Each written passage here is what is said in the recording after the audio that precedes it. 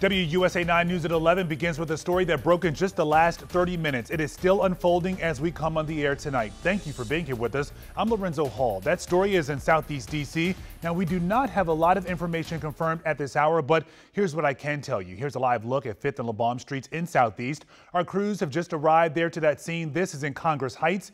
Now, in the last 20 minutes, a police spokesperson tells us several people have been shot there and possibly in the other parts of this neighborhood surrounding the St. Elizabeth's complex. This is right there along Alabama Avenue. We're working to confirm how many people were shot, how they're doing at this hour, and how many crime scenes our neighbors in that area are seeing tonight. Our team is in the newsroom right now on the phone with D.C. Police trying to get more information. We will keep you posted throughout this broadcast.